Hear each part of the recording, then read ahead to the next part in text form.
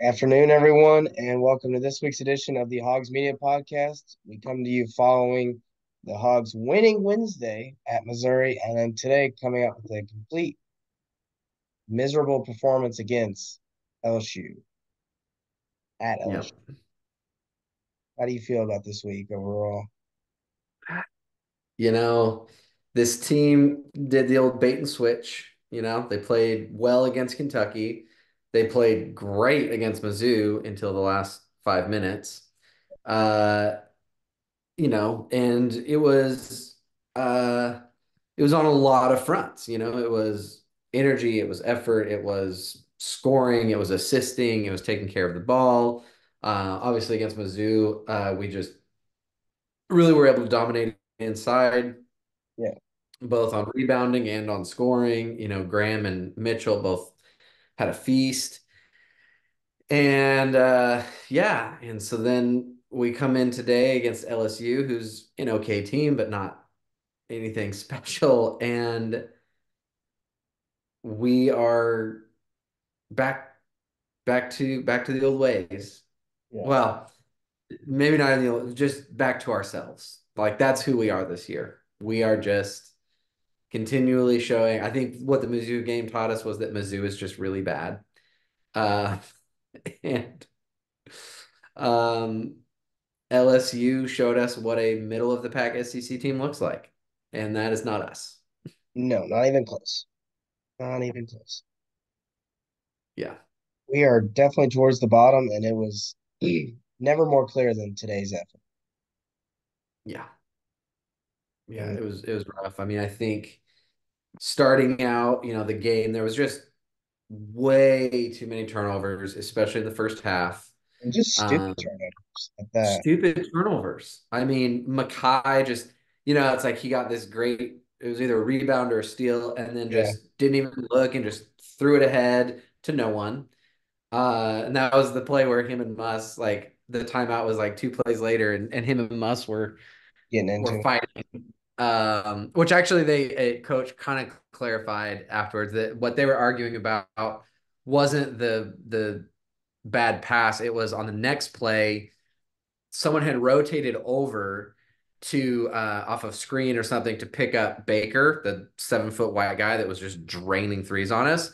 So I think Mark or Menefield or someone had like kind of rotated over and was guarding him. And when Mackay recovered, he just basically like recovered into like double teaming that guy at the 3 point line again. And there was a wide open guy like 5 feet away that it's like, dude, if someone else rotated to pick up Baker, you need to rotate and pick up like whoever they left. But instead, Mitchell just literally ran like and just bumped into his own guy, and they were both standing there. And then I think it was Williams that they passed it to, and he nailed a three. Um, and that's what they were bickering about. But regardless, and coach even said in the post game, like he actually kind of defended Mitchell. He was like, Mitchell was trying to do the right thing. Baker had been hot nailing 3 pointers, so he was just trying to make sure that he recovered to Baker, but whatever.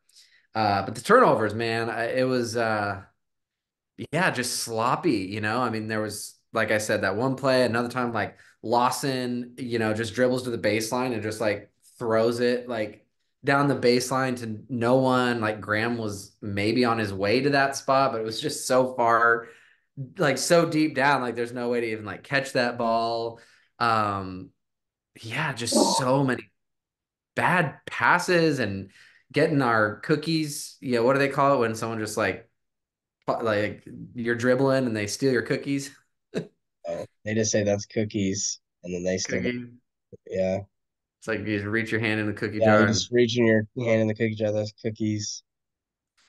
It was barbecue chicken for LSU today. Is another place yeah, they, barbecue but pork. yes, the thing that makes me so mad with this team is if LSU they made a couple tough shots. Don't get me wrong, we had a hand up, but the majority of the threes they hit were wide freaking open. Wide open. Like every college team is gonna hit that, unless Yeah. they're Mizzou, and Mizzou is terrible. But every Well, other that's team that a hits is gonna hit. yeah, and that's where like if you're just watching the game, casually, you might just be like, well, the reason that guy got open was because, the guy that was guarding the shooter was helping over here. But the thing is, if you're desperate, if you're playing with full enthusiasm, with full effort, you can sprint back to your guy. You can run full speed and get back in time to at least contest the three, or play smart and like if there's like two defenders over here, right? So there's like an offensive guy and a guy helps out, another one comes and a guy pops out over here. Take an angle to recover that like cuts off the passing lane and then forces the guy to maybe go back door. But at least then you're not leaving a wide open three, or at least like challenging the pass, forcing, you're at least controlling a little bit, determining a little bit of what the other team has to do. But instead, we just like do these like deep recoveries. We don't do it at full sprint speed. And so, yeah, they just hit the guy wide open, and they ended up shooting 52% from 3 point on the game, 12 of 23. Like, there's no way to win that game. No, no. And we made three threes. They made 12. We went three. Can't remember the exact number, but we hit three. And I was looking at the end of the game. I said, so they hit nine more threes. That's 27 points. How much are we down right now? 27 points. So even if we hit, I mean, five more, it's a 10-point game. And then if we hit freaking free throws make me so mad. Oh man, I love Layden Blocker, but bro, The thing is, today he your was point guard. 4 for 5, and then he goes on to miss five in a row. That's the In a row. crazy part. He was shooting them good the first half. Then in the second half, I don't know if he got tired or what it was, but he was just breaking them. Bricking. It was just like, dude, you're a guard. Lawson missing at the end of the half, like off of buzzer beater foul. And it's like, yeah, oh, and you just missed. Okay, cool. Like Because that's like pivotal. Like, here's the thing. At the end of the day, like, you know, our free throw percentage wasn't abysmal. It was 69.7. So we'll say not 70%. terrible. We left 10 points on the floor. You're never going to shoot 100% on three or on free throws. So let's say we make five of those up, right? That's only 5 points on the game, to get us up to an 85% shooting. But all of the ones that we missed, Situational. situational. They were at those like turning points where it's like, okay, we're down 8, but we can like make 2 free throws and get it back to 6, and we just missed both. And then LSU comes down and makes a shot, and it's now an 11-point game instead of, it goes from 8 to 11 instead of from 5 to 8, or 6 to 9, and then, yeah, end of half, right? Like we had started to gain a little bit of momentum back at the end of the half. Um, the score was like, I mean, it was bad, but it was still I at think least we had within 16 reach. or something like that. I think we got, let me see, at the end of the first. 15 at the half. Yeah, 15 and a half. So like if you can make that free throw, well, and Davenport make that 3-pointer that he shot, wide open with 1 second left, that Chandler got the rebound on. But it's like it's in these pivotal moments, like again, those 3-pointers, we don't need to make up all 10 of the ones that we missed, but it's like in that pivotal moment, if Davenport can hit that one right before half, make it a 12-point game going into the half, and we have momentum, a 3-point dagger going into halftime can like really spill over into the second half. You get 2 possessions in a row, like, but it's like it's situational, and like right when your team's starting to gain momentum, that's when we have the turnover. That's when we have the missed free throw. That's when we have the missed 3-point shot on good looks and good opportunities, like chances. Like I said, the Mekhi Mitchell, it's like you make this great defensive play and then just throw it right back away. And I think Blocker had a very similar play when we were like scrapping back in the second half. I think we had like gone on like a little 6-0 run, got it back to 14, and then we like made a good defensive play and then like threw it away again. And it was just like, guys, like we can't do that. I don't think we've realized, or I think this year has made us realize how good Anthony Black was last year and how good Ricky Council was last year. True. Because we don't have anybody this year that can create besides Tremont Mark, and even he gets shut down sometimes. Those Hmm. two last year were pretty consistent, especially Anthony Black. Yeah, And it's no, it's just true. we just don't have scorers like today in today's game. They make their run, and we just get into holes that are too deep to dig ourselves out of. Like it Hmm. was 7-2. We called 16 timeout first half, and they just throw it. Instead of Dude, us coming back and making it a game, they just make it big and it gets down to 16-18. And there's no coming back from that with this year's team. yeah. Yeah, we can't like we're not a come from behind team at all. I mean, Not we're this year. That has very been the formula of the past years. I think we will fall behind 10-15 and then somehow claw ourselves back in and make it a game. But this year, no. Like we make runs. But I was thinking about this today. We make runs, but it's to go from 20 to 14, and then the other team takes a timeout, and then it gets back up to 25. And then that's what we do yeah, all game long. It's never get it down to 8. We can never get it to single digits ever. yeah, We just yeah. don't It's have shooters. at 6 minutes or sorry, at the beginning of the game, when there was 16 minutes and let's say 14 seconds, at 16-14, it's a 2-4 game. Mhm. So it's a one bucket game. 16-14. Fast forward, there was a timeout or a missed free throw at 11-14. So 5 game minutes later, from 4-2, 23-10. They scored 19 points to our 8 in a 5 minute flurry. And I And guarantee about it's 12 of so those was Will Baker. yeah, yeah. Our, I mean, our freaking ball screen defense is pitiful. We think no big guy can shoot. And the problem is, yeah, our big guys can't shoot. You're correct. Jalen and yeah, Makai can't shoot worth a lick, but other teams can. yeah, And yes, he's a 25% 3-point shooter. I understand that. People say, well, he's not that good of a shooter. But I'm like, first of all, it's at home. Everybody shoots better at home. at home. And if you're wide open, Thank you.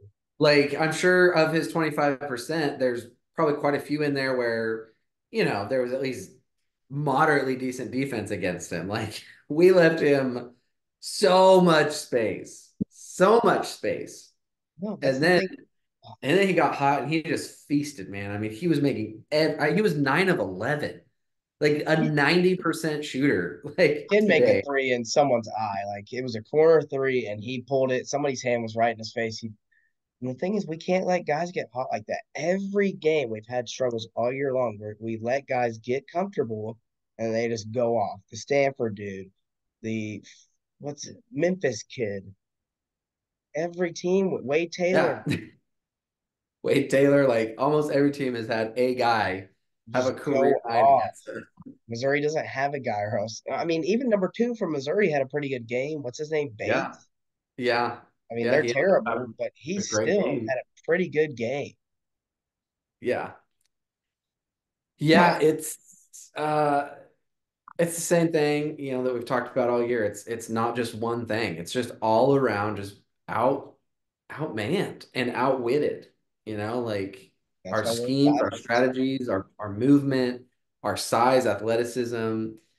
My wife was asking me at lunch, like after the game, like, do you think this is the players or do you think this is the coach? Obviously, it's both combination.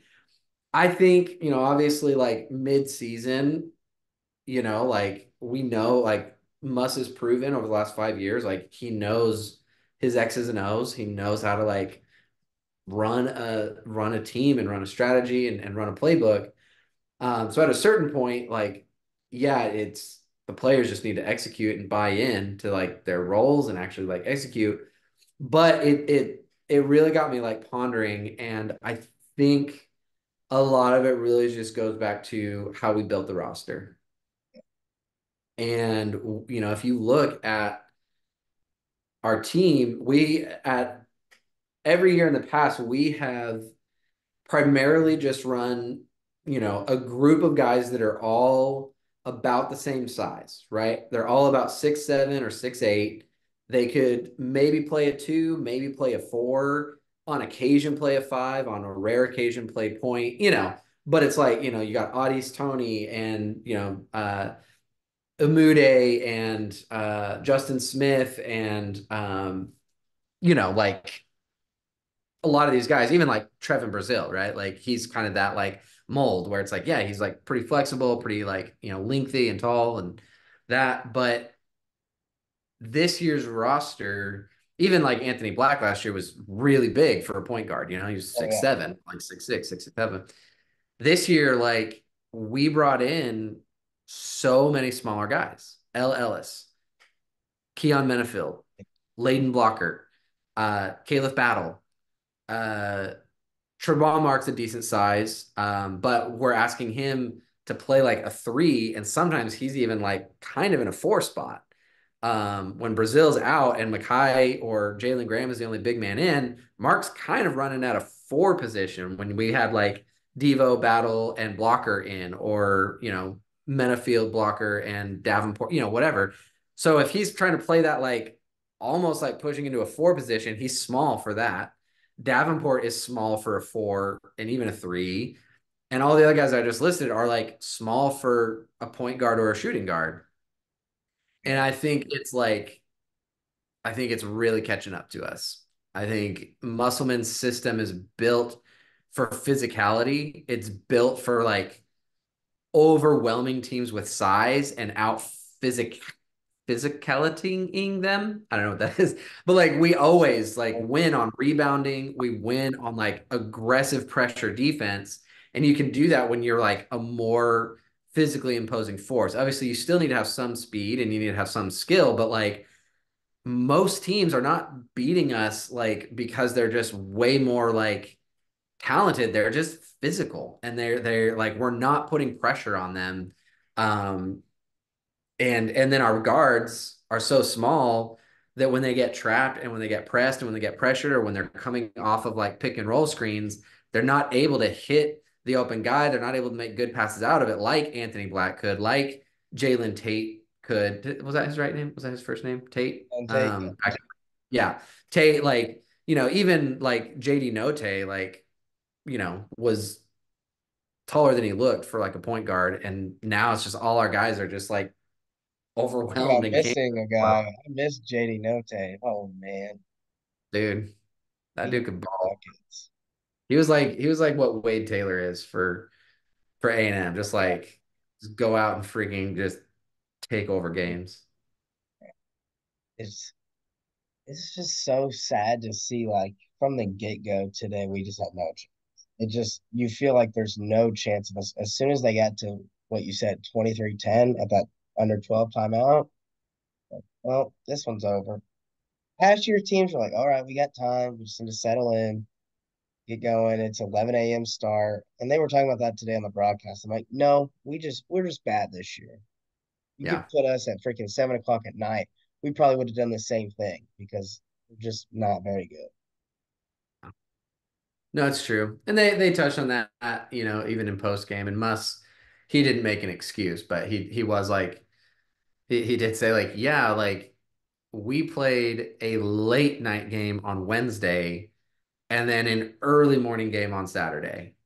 So he's like, that gives no rest and recovery time because we're traveling back like super late Wednesday. So Thursday is just kind of a walkthrough, and then we're traveling on Friday. So there's like no preparation time, no rest time. Like, he's like, that is a little like tough. You would think if you're doing back-to-back road games and they're only 2 days apart instead of three, right? Because the schedule kind of goes like Saturday to Tuesday, Saturday to Wednesday. So if you're having like the shorter gap, and they're both away games, you would think they would at least try to make the second one at the end of the day, 7 p.m. so that you give your guys, but no, like we didn't get that. So it's not an excuse. That's not why we lost, but it definitely is like that's tough. It's tough on our guys. Oh, it is. But I just think we can't use that as an excuse. Not that you're No. saying that, but it definitely doesn't help. No, I agree with you. It definitely doesn't help the cause. I mean, yeah, you get back late Wednesday, Thursday's prepping, walk through, and then yeah, yesterday you're just And then it is tough as a player to get up 11 games at 11. So you got to get to the arena, no 3 hours telling, early, at 2 hours, like 8:30, and then get taped, all that stuff, get ready. And basketball games aren't meant to be in the morning. Football, no. but basketball is supposed to be a night event. But when you look at it from other people's, I mean, we're 11-9. They are 11-11 now. They were 11-9 today. So it's like, well, who are you going to put at the 11 a.m. game? You're not going to put some of these better teams. So let's put Arkansas and LSU. Yeah. And LSU's Yeah. arena was dead. There was no one there. Dude, for real, like there wasn't even a home court advantage today. Well, that was the thing. They were blowing us out, and it was dead silent in there. It was dead silent. No one cared. Everyone was so like recovering from their Mardi Gras hangover the night before. Yeah, like you would Like poor think Mardi the Gras. alcohol might induce them to be even more wild today, but no, they Yeah. were out of it. Yeah.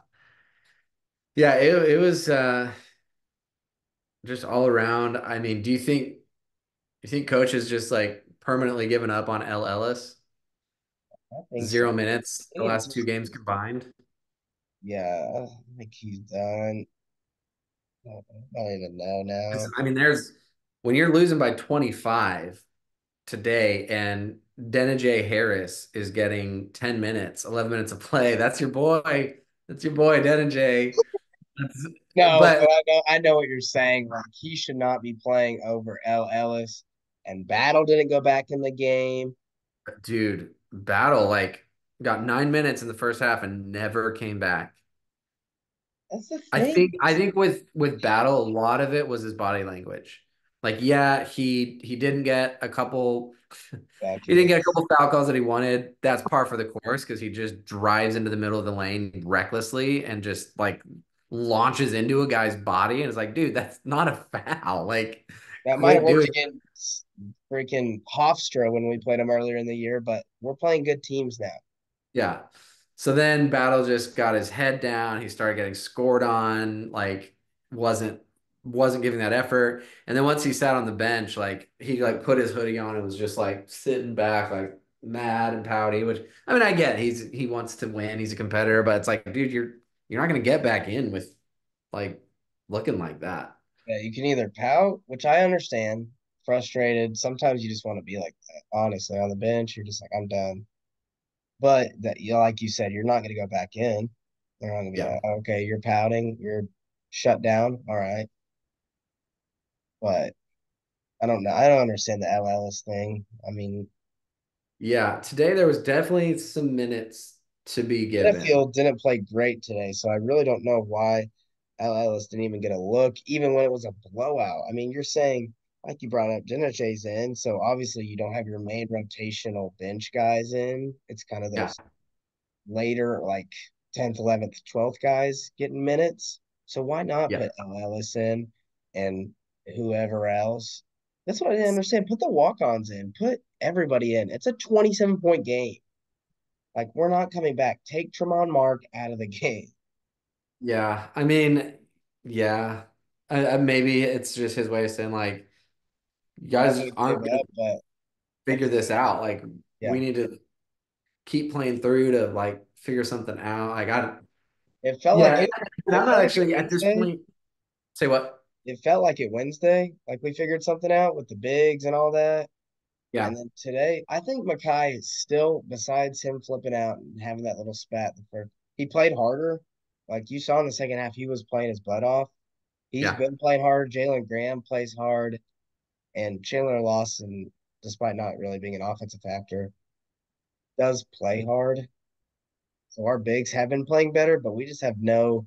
The guards and bigs don't play good at the same time yeah, ever. yeah. No, it's true. It feels like like feels like two different squads out there. It's like there's the big man Yes. squad and the guard squad. And if we're going to the big men, then the guards like quit playing. And if we're going with the guards, the big guys quit playing. You know, and it's like, wait, yo, this is a inside out, outside in game. Like you should all be like just like this exemplifies kind of the point that we're making. Like three of the best assists tonight in the paint were from a big man to a big man. Like Jalen Graham had this like really great move, and then he like dumped it to Mitchell, and Mitchell Okay. got a dunk. There was another play I think where Makai had like a really good move and dumped it to Jalen Graham, and Yeah. I think there was another one where Makai got it to Chandler Lawson for an open dunk. I'm like, all of our bigs like best like plays are coming off assists from other bigs. It's not our guards that are like running through them. It's just like that kind of exemplifies the point of like this is not a cohesive team.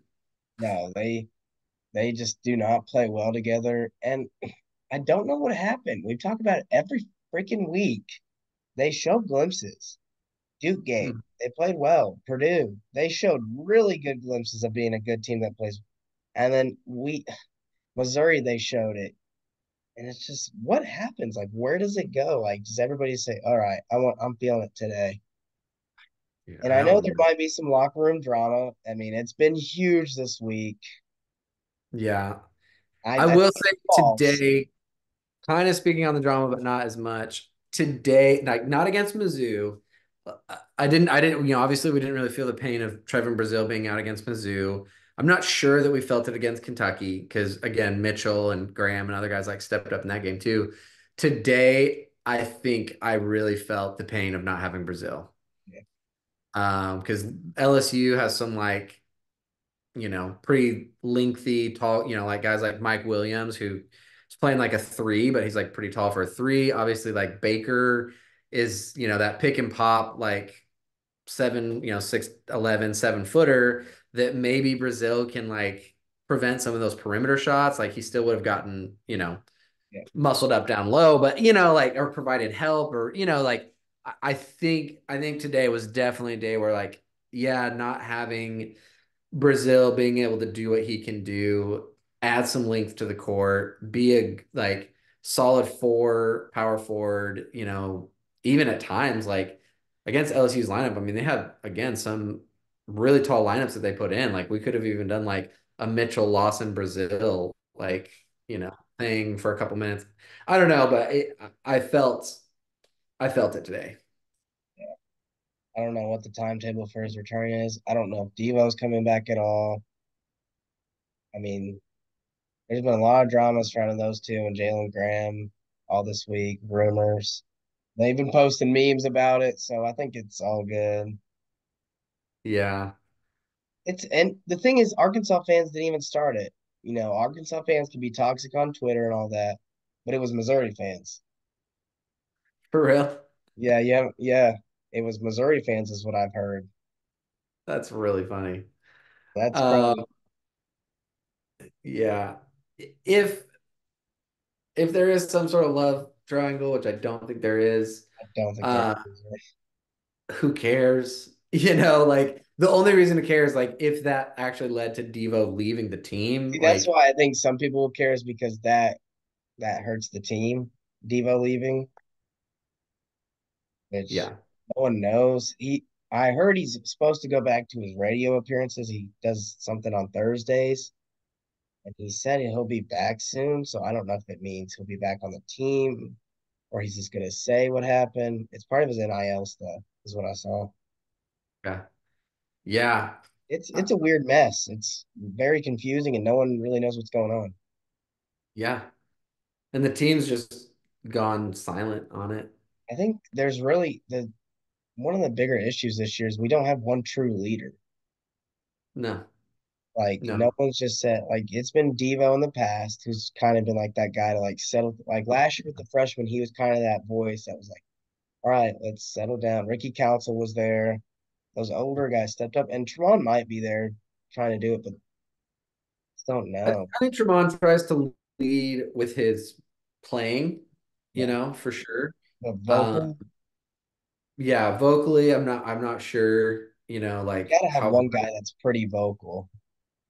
do what? You gotta have one guy that's pretty vocal, and Yeah. And if we get him back next year, Menafield seems like that kind of guy that can like be a like in your face, like, come on, like let's go, like vocal thing. I actually think, give him another like year or two, but I think Layden Blocker will be a really good leader in like by his junior year. Kind Because of a he lot like already he leads by example with his effort, right? I mean, he's always energy, he's always effort. He always like he keeps his head up, or at least even if he's disappointed in himself, like he doesn't like let it turn affect his him like play. mopey.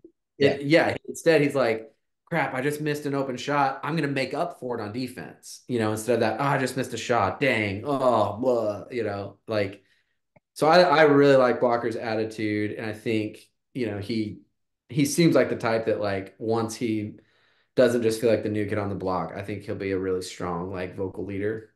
thing with him that I really like is he went from getting good minutes to not playing at all to now starting again, and he never said a word. You never saw poor body language on the sideline, on the bench. He was just sitting over there.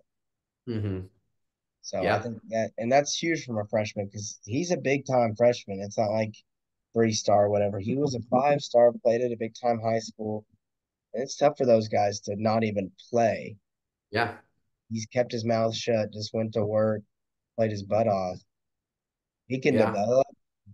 I mean, his defense is already pretty damn good. His Hmm. offensive game, free throws, just becoming a better shooter overall. He could be Yeah. a key piece for us for sure. And a leader, like you said. Yeah. Yeah, he really does remind me a lot of Devo, an Arkansas kid, Really, defensive specialist, like can get to the basket and like finish at the rim, in ways that you're like, all right, like that's sweet, but then the outside shot is kind of like suspect. Um, Tucker's not even like a mid range guy like Devo was. Like that's he's true. He doesn't even have that. to the Yeah. basket. Yeah. Yeah. But I do like him. And I mean, do we touch on the rumors going around about Muss? I mean, we can. We got a couple more minutes. I don't know. I think I've heard a bunch of schools, heard Minnesota, Arizona State. Minnesota, I've heard, but that makes no, like, why Who Minnesota? leaves freaking Arkansas for Minnesota? Minnesota's like, no offense, Minnesota fans, but it's a nothing school basketball wise. No, they haven't Like, been good at basketball forever. yeah. And like they don't have legacy. Like in the Big Ten, I mean, they're like not even top They're a five in the football pecking order, school. you know? And like money wise, NIL, like program, like Arkansas has one of the best like basketball and financial like programs in the nation. So I can't imagine Minnesota's a real thing. Um, PLA. People are talking Louisville, Arizona State, and UCLA. Obviously UCLA still has a coach, but they're having a rough season. So, their fan base is grumbling and saying like maybe we get rid of our coach.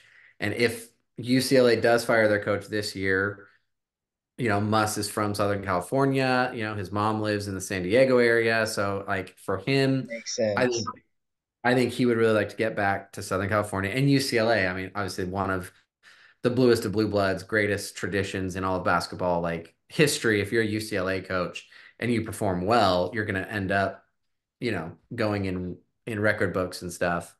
Um, so UCLA would definitely, I'm like, if they do offer Mustard, I'm like, yeah, okay, I get it.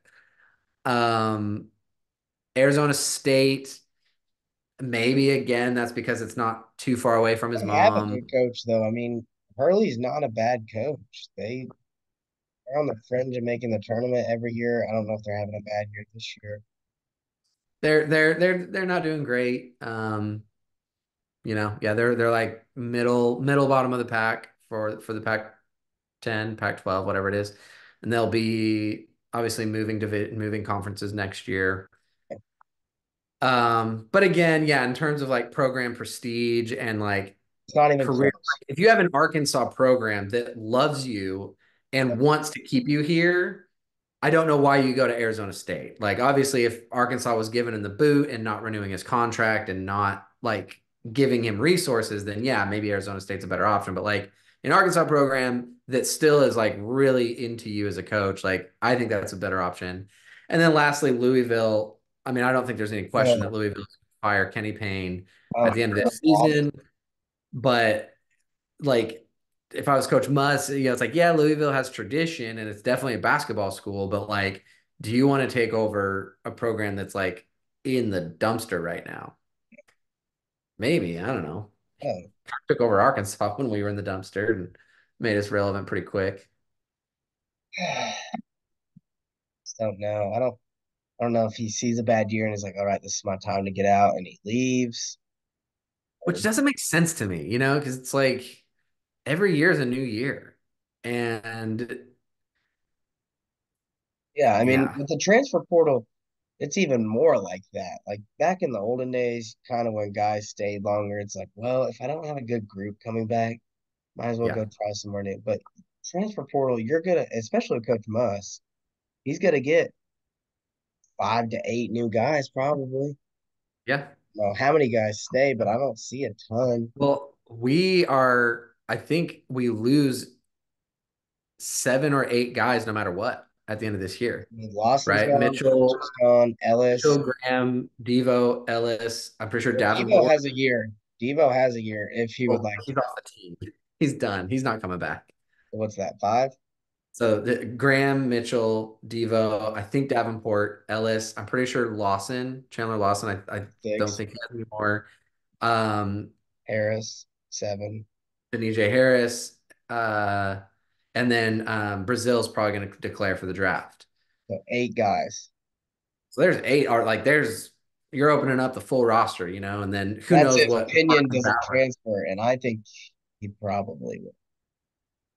Yeah, depends if he just loves Arkansas and wants to like stay with the school that he loves, or if he wants to like get more minutes, See, he's somewhere a else. non-COVID player, so he doesn't have a COVID year.